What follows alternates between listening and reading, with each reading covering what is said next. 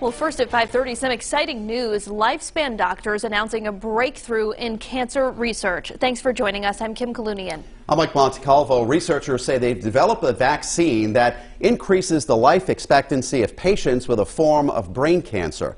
12 News reporter Adriana Rosas Rivera joins us now live in studio with details and how the shot works. Adriana? Well, Mike, Kim, this newly developed shot targets the deadly cancerous tumor known as glioblastoma. And doctors tell us this vaccine gives patients a new shot at life.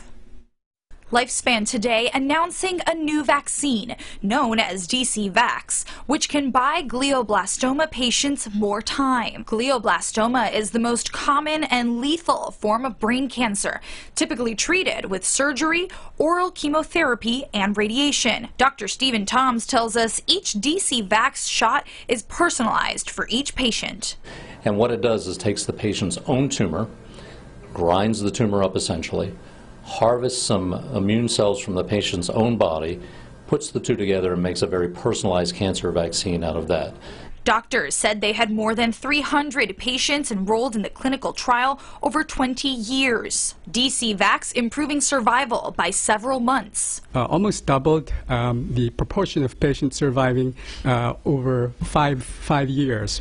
For those patients whose tumor came back or recurred, it improved their survival more than twice what we'd expect for someone whose tumor came back. In combination with other treatments, patients can survive years.